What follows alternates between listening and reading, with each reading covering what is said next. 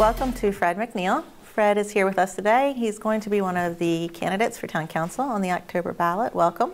Hannah, thank you for having me, and I want to thank Channel 7 and the Record Observer and the Bay Times. This is a great community thing you guys are doing, and we really appreciate it, because campaigning has changed. We can't knock on doors and say, here's Fred.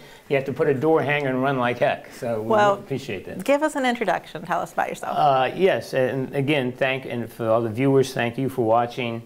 McNeil's, I've lived here for 41 years. Ted had the best sense, my oldest son. He's in TV, okay? The rest of us are educators. I had a wonderful 30-plus years, and I'm still doing it, being a teacher, vice principal, ran the alternative school, an educator. I'm now semi-retired. Hannah, you never get to retire when you're a teacher, okay? I still work part-time for the Board of Ed, teaching those kids who are thrown out of the alternative school, kind of a one-on-one thing. Very active in the community. 3 children, 3 grown children, 4 grandchildren. And like I said, we've lived here 41 years, and we've been spoiled. The quality of life here is just outstanding. And it's one of the reasons I'm running. We want to protect and plan for Centreville as it grows. And it's been great to us for 41 years, and maybe we can help out a little bit. And that does lead into our next question. The reasons that you do want to run for town council. Yeah, Hannah, I'm a firm believer, and I was talking with the guys, I guess you might, and I might have talked about it. Politics in America now is not becoming, it's ugly. It's quite frankly ugly. I don't think people are listening. I don't think people are compromising. When you get to be 73, you have a tendency to listen a little more, compromise a little more. Maybe that's how I stayed married 45 years, okay? And I'd like to, the reason I'm running, I think we have to, we're a small community. We're 5,000 people.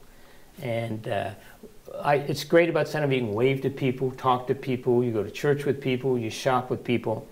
And one of the reasons I'm running, I want to make sure we keep our quality of life.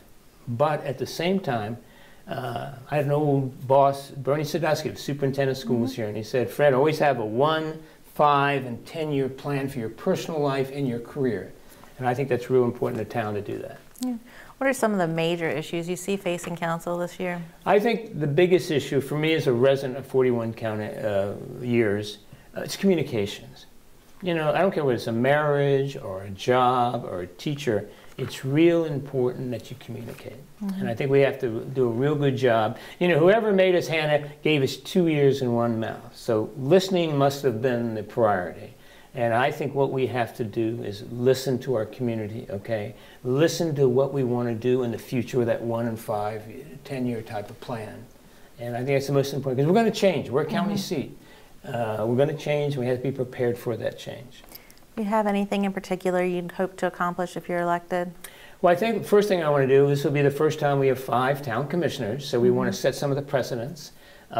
I think, you know, if we can set the precedent of listening, cooperation, in terms of building bike paths and encouraging our existing businesses, we all agree with that. But I think one of the most important things this new group of town commissioners can do is create civility, okay, and cooperation and an atmosphere that we can govern a nice small community, keep its quality of life, but also prepare for the future.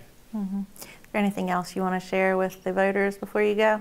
I just like to thank everybody. Hannah, I've put out 1,400 flyers now. I've knocked on just about 14 out of the 1,700 doors in Centreville.